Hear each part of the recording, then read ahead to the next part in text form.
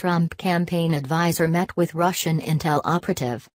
Washington. A foreign policy advisor to Donald Trump's presidential campaign met with a Russian intelligence operative in 2013 and provided him documents about the energy industry, according to court filings. The Russian, Viktor Podobnyy, was one of 3 men charged in connection with a Cold War-style Russian spying. According to the court documents, Podobnyy tried to recruit Carter Page, an energy consultant working in New York at the time, as an intelligence source. Page is referred to in the filing as Male 1.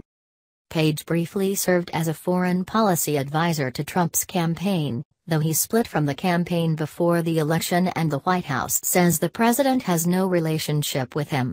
He's among the Trump associates under scrutiny as the FBI and congressional committees investigate Russian interference in the 2016 election and possible ties between the Trump campaign and Russia.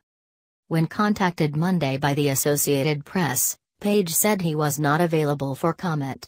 He confirmed to BuzzFeed News, which first reported on the filings, that he was Male 1. Trump has vigorously denied that he or his associates were in contact with Russia during the election. He's blasted the focus on his possible Russia ties as a ruse and has insisted that the real story is the leaking of information to the media and allegations that he and his associates were improperly surveilled by the Obama administration. The real story turns out to be surveillance and leaking. Find the leakers, Trump wrote in a tweet Monday morning.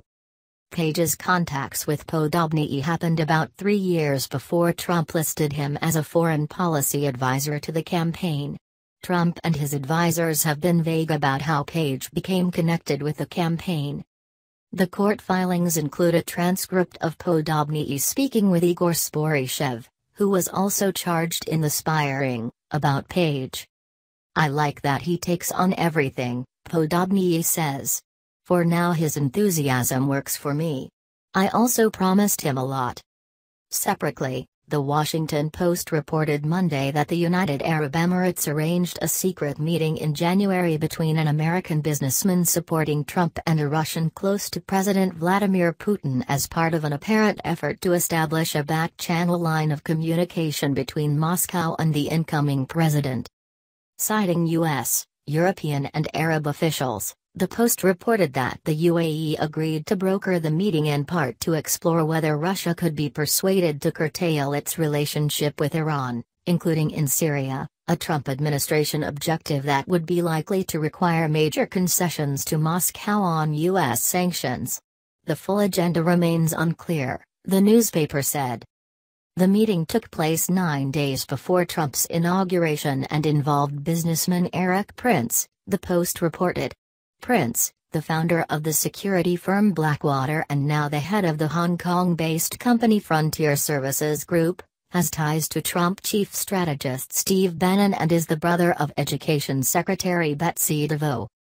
U.S. officials said the FBI has been scrutinizing the meeting in the Seychelles Islands in the Indian Ocean as part of the broader probe of Russian interference in the 2016 U.S. election and alleged contacts between associates of Putin and Trump, the Post reported.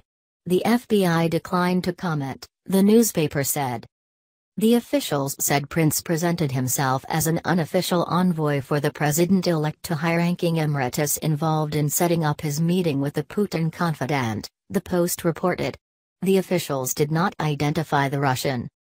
Prince was a high-dollar campaign donor. He and his family reportedly gave more than $10 million to GOP candidates and super PACs in 2016, and was a frequent critic of both President Barack Obama and Trump's opponent, Democrat Hillary Clinton. In response to the Post story, White House Press Secretary Sean Spicer said we are not aware of any meetings, and a Prince spokesman said the meeting had nothing to do with President Trump. Both said Prince had no role in the Trump transition. Please subscribe my channel.